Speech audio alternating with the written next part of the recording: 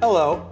Welcome once again to Speakeasy with Paul F. Tompkins. I am still Paul F. Tompkins, and my guest today you will recognize from her role as Sweet D on the television series It's Always Sunny in Philadelphia. Please say hello to Kaitlin Olson. Kaitlin Olson. Hello. Something was so funny about Sweet D. Sweet D. That's delicious. That's very tasty indeed. What are we drinking? It's like a cucumber, gin, lime. I don't remember the name. I don't have to. Is this your own creation? No, it's got a name. It's either an East Ender or a West Ender or something. I don't know. I just said this is what I like, and then they handed it to me and gave me the name. I've already forgotten it. I like your improvisational spirit. Yeah. That's your background? You come from improv? That's right. Groundlings, yes? The Groundlings. Mm-hmm. Yeah. And you did that for how many years? Like 200 years, I think. It was about 200. Was it a long time?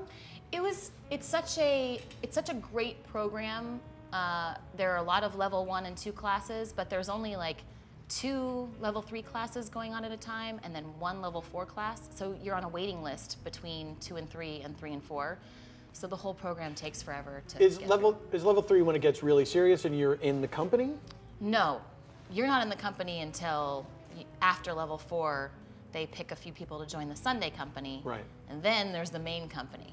I never got to the main company. So did you not really? I got kicked out of the Sunday company. I did make it to the Sunday company. Why did you get kicked out of the Sunday company? Doesn't that sound terrible? They just said we got to let you go?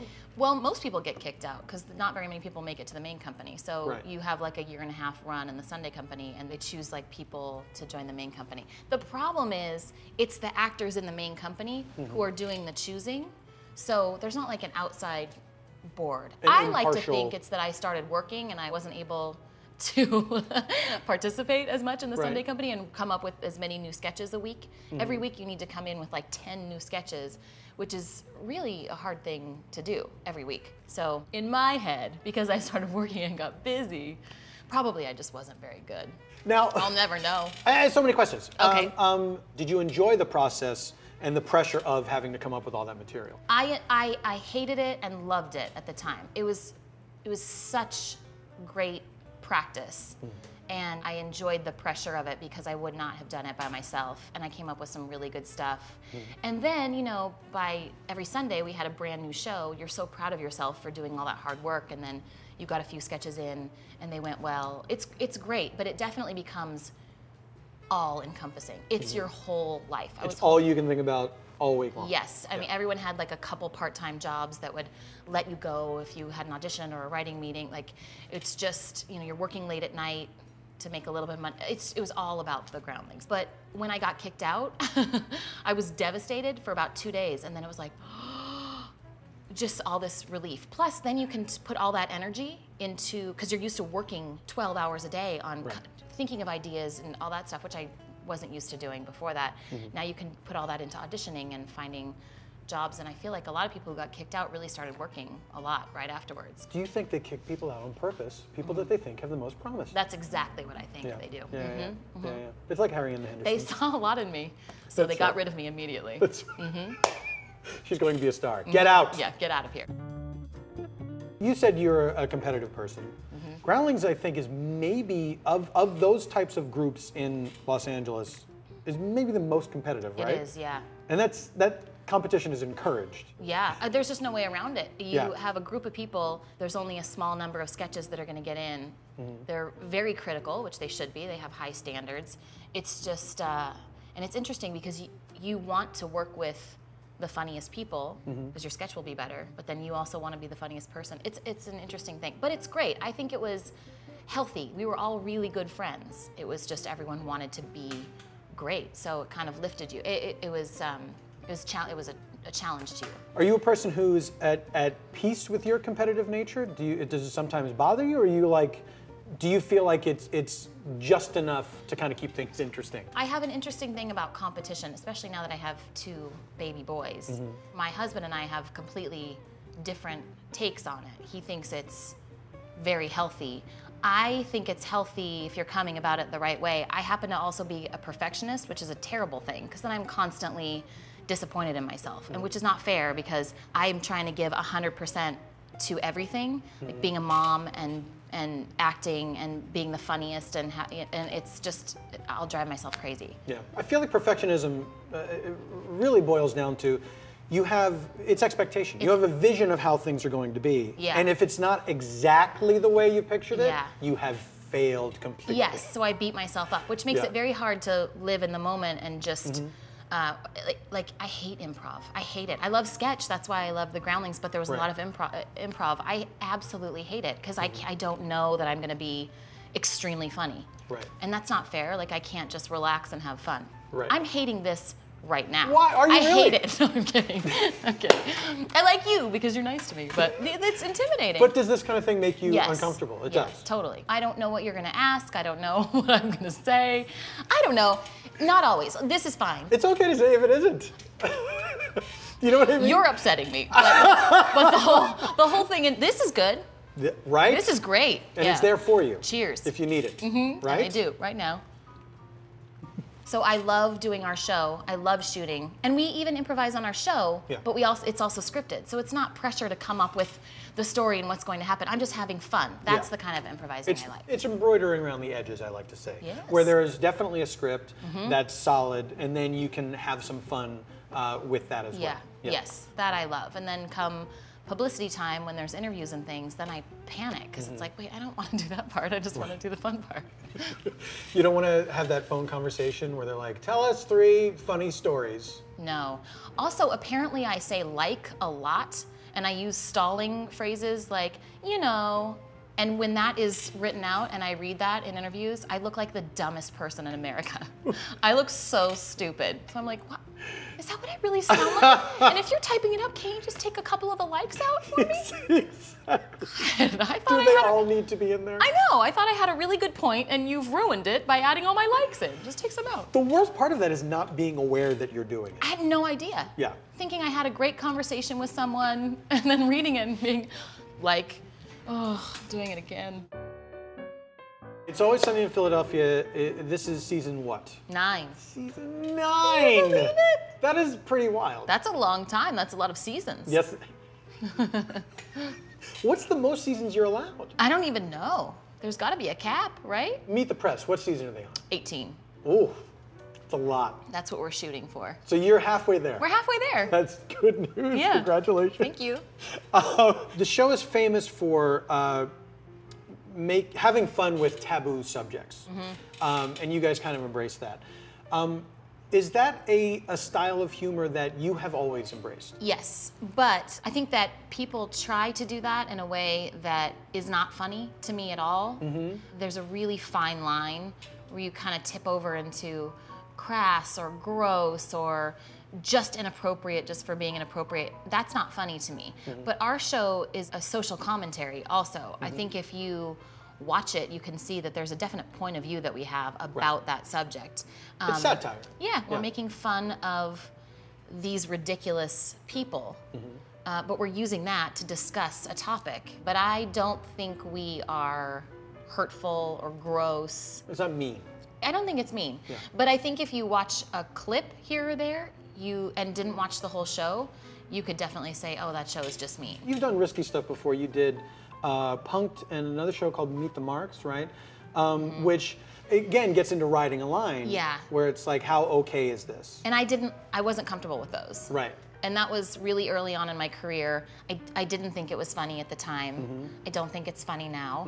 But I was young, and there were parts of it that were funny for sure. Some of the punk stuff was really funny, the innocent stuff, but like really humiliating somebody and hurting their feelings, and we tipped into that in Meet the Marks, and it made me uncomfortable. I didn't think it was funny. But I mean, you don't necessarily know how you're going to feel about that stuff until you do it. No, and I thought, I was funny in the audition, and it was fun. The subjects were funny, and the dialogue was funny, but practically, and it ended up being a little bit mean and humiliating. Humiliating somebody isn't funny. Like they probably went home and were horrified. Right. We were like, we got it. We got a good one. Nice work. There's always the He end. cried. Isn't that great? There's always the end of every prank thing like that where you see the person who is the target, they laugh. And so that's supposed to make you think, oh, this is all okay. Yeah. Well, they're just relieved that it's not real. Yes, and who doesn't laugh when they're so uncomfortable?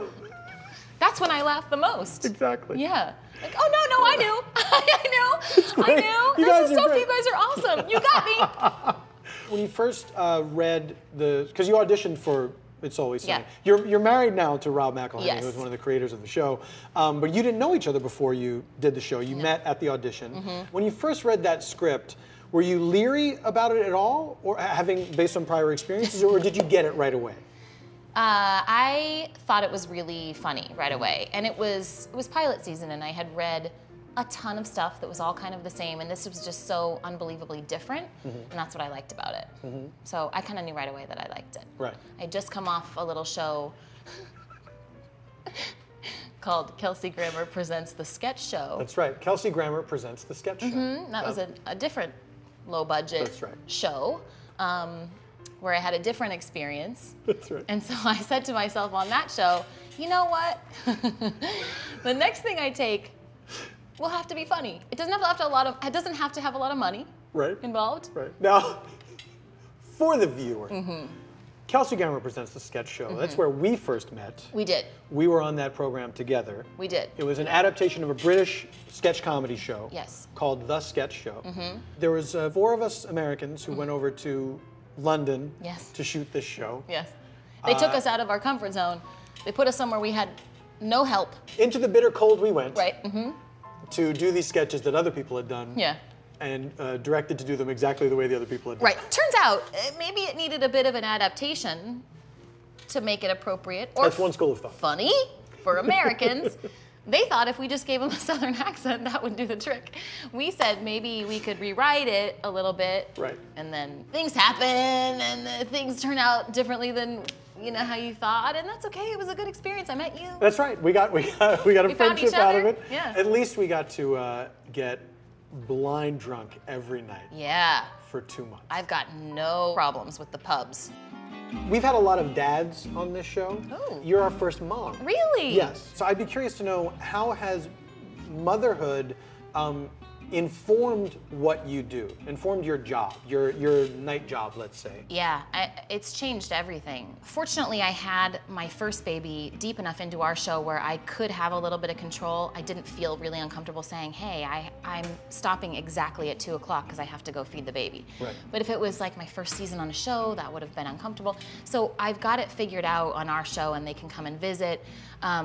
But I wouldn't take a job now unless I really, really, really loved it, because it takes me away from them. Because if I'm not working, I'm working at that, and it's more important. Although, then I have to not beat myself up for leaving them and going to work, because it's good for them to have a role model of a person who works and does something for themselves. So yeah, it's like really screwed with everything. Well, it's that balance for you is different than it is for a male actor, and that's just true. It is. I'm just hormonally designed to take care of them. I could feel, I never had like a postpartum thing going on, but I could feel that those hormones were doing their job. I am so connected to them and keeping them not just alive and safe, but happy. When they cry, everything shuts down. I have to take care of that. And that's because I had them inside of me for 10 months. Like, it's just, men don't have that as much. It's a month too long. It's 10 months. I will say right now, it's 40 weeks.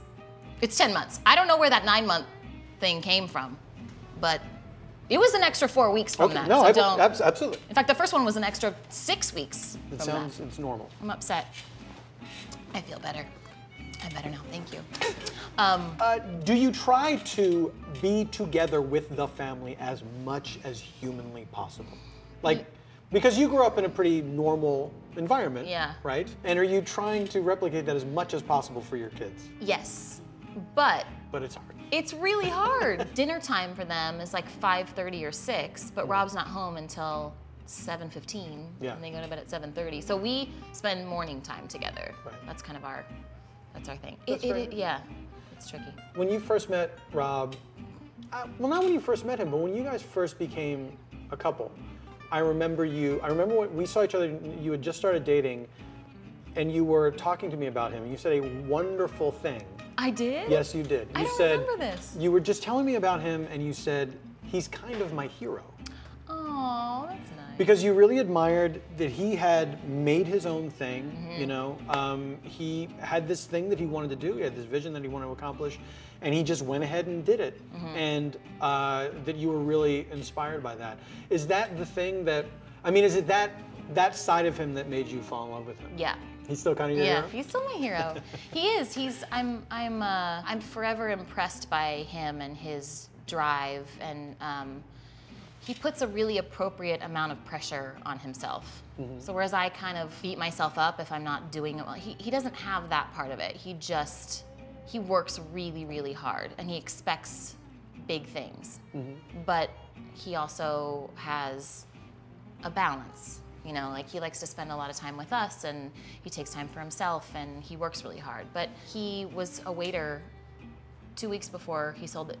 Not 2 weeks before. I think he sold the show and still was waiting tables for several weeks while they were shooting it. Right. I'm proud of him, and he's one of those people that doesn't. He's not going to like be proud of himself, so I'm extra proud of him. You know what I mean? He doesn't brag about things. He just works really hard, and believes in himself, which is really cool. It's a good dad for your kids. Do you feel that that has rubbed off on you at all? Do you feel like... He's very inspiring, yeah. I mean, I would love to do movies. For whatever reason, I'm not doing them. And his whole thing is, why are you still auditioning for... I'm very picky about the stuff that I would like to do, but when I find something that's funny, every funny woman in town also found it and is auditioning for it. So he's just constantly saying, write your own, write your own, write your own, create your own thing. That's so daunting to me, but he did it. You know, so he's like, just do it. But then it's also, to be fair, it's very easy for the person who made their own thing and it worked out. Yes, to say, well, this is what you do. Yeah, but it's better to try it than sit around and complain about not getting anything and not having it happen for you. So I'm trying to let him rub off on me. I'm still very hard on myself. You did a voice for a movie? I'm doing Finding Nemo 2. Can you believe it, Paul? Now, are they going to put these together and make the Finding Nemo saga the way they did with The Godfather, where it'll be in chronological order? Yeah. What are you? The whole family is going to fall apart by the end, and I can't give you details. No, I but understand. It's messy. Absolutely. What do you play in Finding Nemo 2? I play a killer whale who is Dory's sister, adopted sister. And the whole story, I don't know how much I'm allowed to tell. They're very secretive there at Pixar, but it's a Dory story. I rhymed that. It was fun. Did you hear it? I did hear it. I didn't even do it on purpose. Sometimes these things just come out of me. Exactly. I think it's like the universe trying to tell you, have fun. Thank you. Are you a fan of Pixar movies? Yes. Is this something you've wanted to do for a long time? Yes. Especially since I've had kids, because nothing I've done are my kids allowed to watch. Right. So they called and said, we want you to do this killer whale. And I was like, are you serious? Me? Yes, I'll do it. I love Pixar movies. They're amazing. Especially now that I have a 3-year-old who, we don't do a lot of TV. He can do Sesame Street, but he can watch Toy Story. We've seen it 300 times. He loves all 3 of them. He loves all the characters. Even the scary one, the third one? The scary one is his favorite one. He finds the bad guy in each movie, and if he's not sure who it is, he'll ask me who the bad guy is. Sure. And that's his favorite person. Oh, ooh. He loves that. Lots of hug and bear. Boy, oh boy. I know. I don't know what's wrong with him. Like a little Dexter or something. I know. Maybe. That's exciting, though, in a way, isn't it? No. No? What is wrong with I don't know. I don't think he'll kill me. I really don't think he'll kill me. Did you enjoy the experience of doing... Are you still doing it right now as we speak? I'm doing it right. I do it in 2 days. Are you acting with anybody, or is it just you in a room by yourself? Well, that's what I asked when I first went up to Pixar to meet with them, which, by the way, is the most amazing place on earth if you can ever get there. But anyway, my first question was, will I be doing this by myself, or because most of my stuff is with Ellen? And they said, believe it or not, sometimes actors are a lot worse when they're acting with other people, and then they get better performances solo. So I asked, who are you talking about? Because I was very interested. Because that, to me, tells a lot about a person. Like, who would rather be by themselves acting? And I got answers, but I'm not going to share them with you. Understood. So my last session, my first session was alone. My last session was with Ellen, and then this week is alone. So they kind of mix it up a little bit. Did you feel you got better or worse when Ellen was there? I loved doing it with Ellen. I loved it. I was better. She made me better. It's like the old tennis game analogy. Correct. When you have a good partner, they elevate you. They elevate you.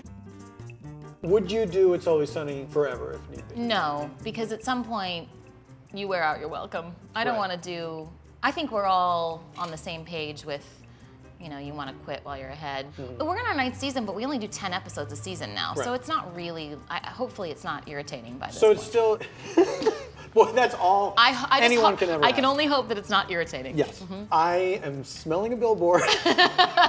Still not irritating. That's right. But have you guys discussed like an end point to say that, oh, okay. Yeah. Obviously you're not going to answer that question, so I won't even bother asking. Yeah. But yeah, no, I think we'll have the luxury of being able to write our final episode. I do a lot of the writing. I'm really involved in the storylines and the writing. If there's anything that you think is funny, I probably wrote it. The 9th season of It's Always Sunny in Philadelphia is airing right now on FXX. FXX. Look at you getting ready. Are we going to cheers? We're going to cheers again. Kaitlin, what a pleasure to see you. Thank you. Thank you for being here. Thanks, Paul. That is all for this edition of Speakeasy with Paul F. Tompkins. Join me again next time when my guest will be a different person. This is a good drink. Find out the name. I feel like it's trying to hit me in the face every time. It did. You got slapped. Why didn't I just take it off from the beginning?